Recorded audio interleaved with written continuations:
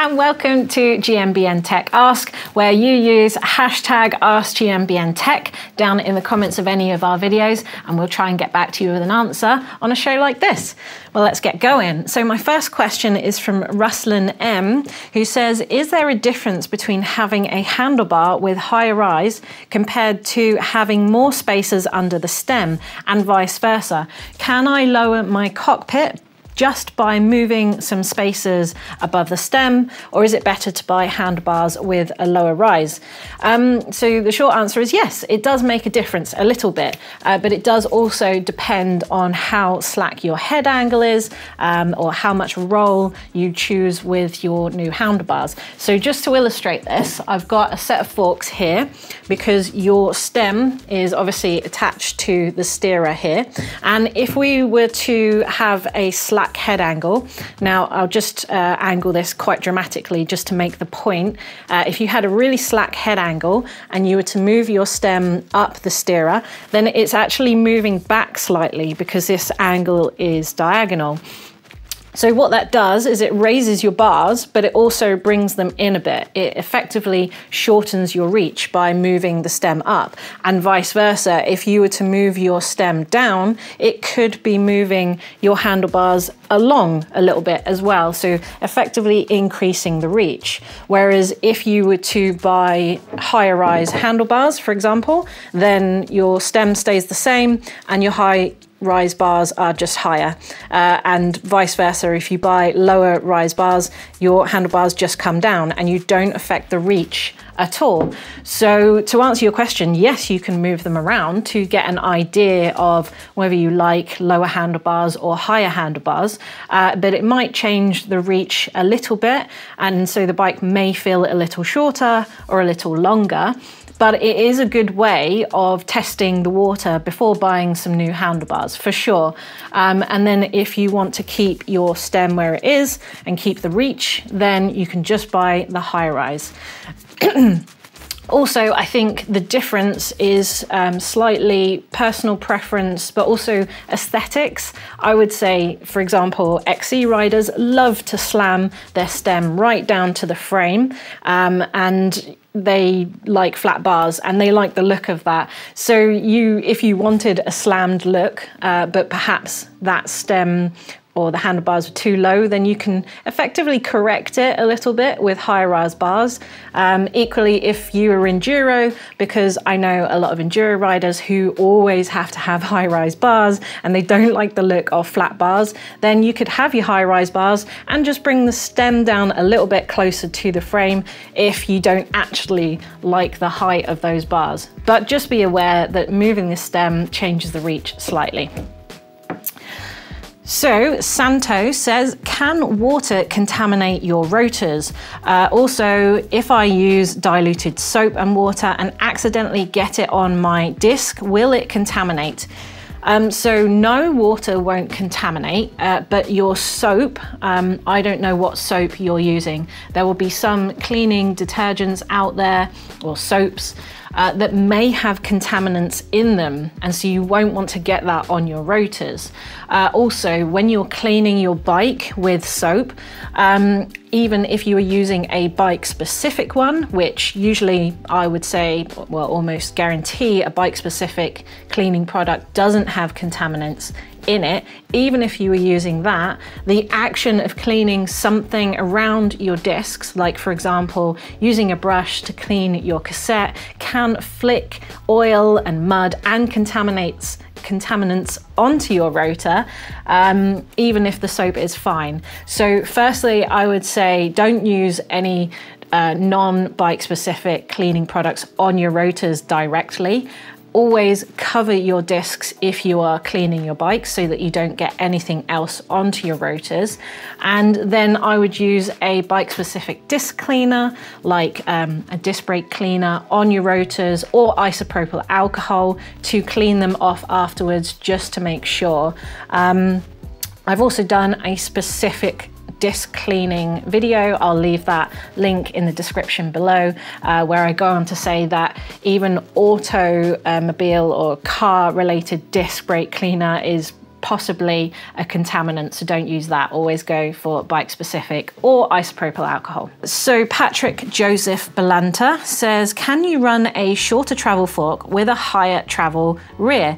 I mean, yes, if you want to, as long as it fits. So if you were changing your fork, for example, all you need to be concerned with is the axle to crown height. So your bike will have a manual or a suggestion somewhere online that will say that there's a minimum or a maximum axle to crown height, and you can have whatever travel you want as long as it meets that.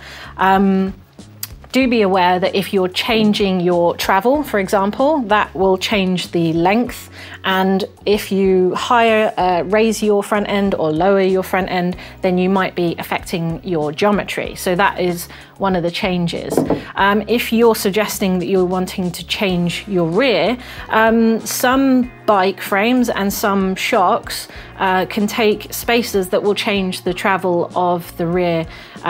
So for example, the nuke-proof reactor, there's a nuke-proof reactor ST, which is a short travel, and that is 10 mil shorter than the normal reactor. And it's not a different frame and it is not a different shock. It achieves this by a very small spacer. I think it's like 1.5 mil perhaps, but a very small spacer, which barely affects the geometry, but it does change the rear.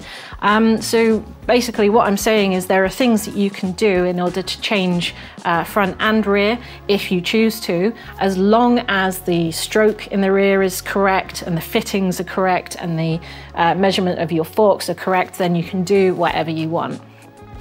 So Adbar Davedi says, why hasn't any derailleur manufacturer or even custom fabrication experimented with an upside down derailleur as a solution to keeping the derailleur safe from rocks and stuff? And what complications would arise from using such a setup? I mean, they sort of have, but let's think about this. So a derailleur underneath is quite a good design, although it seems quite vulnerable, because the pulley wheels and the derailleur will move as the cassette rotates clockwise, and so then it can move and effectively feed the chain, and then the cassette picks it up with the teeth and pops it on the top and continues. And if you think about the action of pedaling and pulling on your chain, the tension is at the top. So if the derailleur was at the top, not only would the chain be coming from underneath and kind of pushing into the derailleur as it moves, but also the tension from the pedals would actuate the derailleur and actuate that tensioner, and it would all be a little bit messy. And then let's not forget that this big thing needs to find a place somewhere at the top, which usually has a frame's chainstay a seat stay in the way, and there's just a lot going on to fit it in.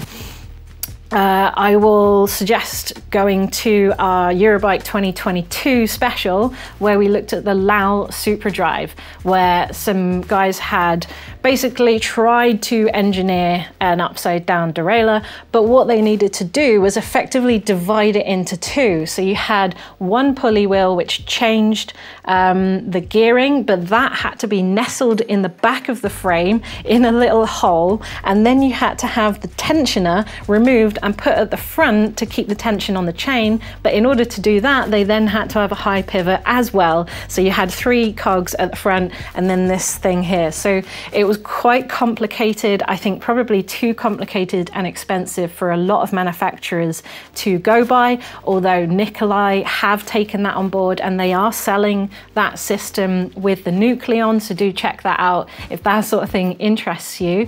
But also, you know, there's gearboxes. If you really don't like derailleurs, you can check out gearboxes, which means you can change gears somewhere around the front and just have effectively a single speed instead of a derailleur at the bottom. So there are other options. My final question here from Cathal says, hi guys, I have ride wrap on my Raise, but a rock happened to hit one of the exposed areas between the wrap pieces. The carbon looks okay, but is now exposed and the paint is flaking at the spot. What approach would you take to stop the rot? First up, I would I personally would get that checked out by a professional to see if it is cracked or not. Usually with paint cracks, they're quite linear and very clean. If you have a sort of a jaggedy mark on the paint, then that tends to be a crack from the carbon underneath that has this jaggedy pattern. Do check out one of my videos, which was how to fix carbon, where I spoke to a professional who showed me the difference, and also he showed me the different techniques that you can go through in order to check that it's okay. So you can use x-rays. Some people use heat treatments to find those cool spots. You can even put it under a microscope and you can sometimes see the movement. So that would be my approach, is to check that it's not cracked. If it turns out that it's just a chip of paint off of the carbon, then you don't need, you've mentioned rot. The carbon won't rot. It's waterproof, it's fine. It's not going to be damaged by water being on it at all. You can put some paint over it if you don't trust it. That's up to you. But I personally would leave it if it's not a crack. If it is a crack, then talk to one of those professionals who's x-rayed it or looked at it for you and get it repaired. It's actually probably more affordable than you think, and certainly more affordable than a replacement. So that's all I've got time for today, but thanks for watching. And if you have any questions after this, then use hashtag Ask GMBN Tech down in the comments and we'll get back to you.